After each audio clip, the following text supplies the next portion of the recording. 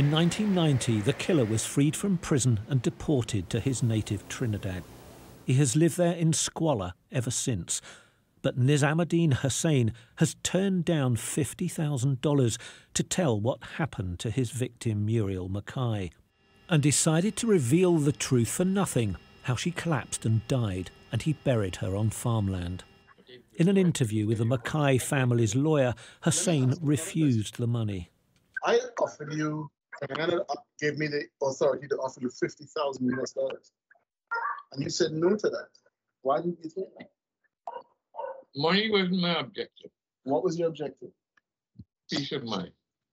In 1970, Nizam Hosein and his brother Arthur were jailed for life for the kidnap and murder of Mrs. McKay. They had mistaken her for Anna, the wife of newspaper mogul Rupert Murdoch. Muriel's husband was Murdoch's deputy, Alec McKay. For more than 50 years, Hosein refused to say what happened to Mrs. McKay until her family made him an offer.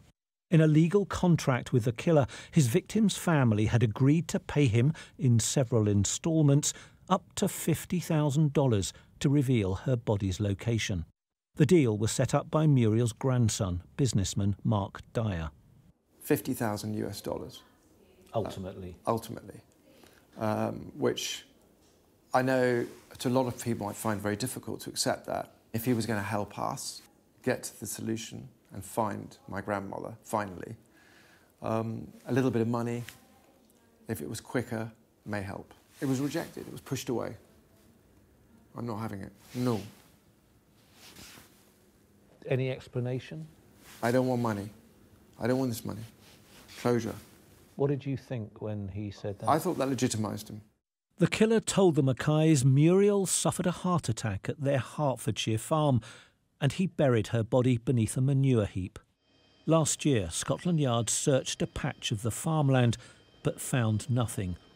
Nizam insisted they dug in the wrong place. He has asked the Home Office to let him return to the UK to show police the true burial site. Martin Brunt, Sky News.